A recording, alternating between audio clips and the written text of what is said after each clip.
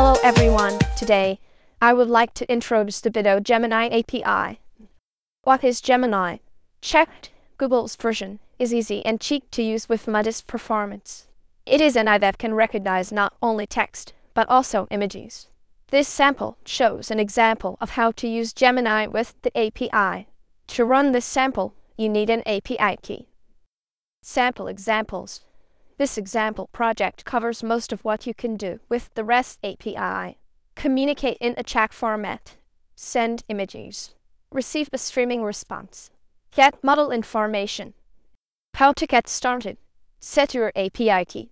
This must not be made public to anyone. The contents will be saved as a file. Be careful how you handle it.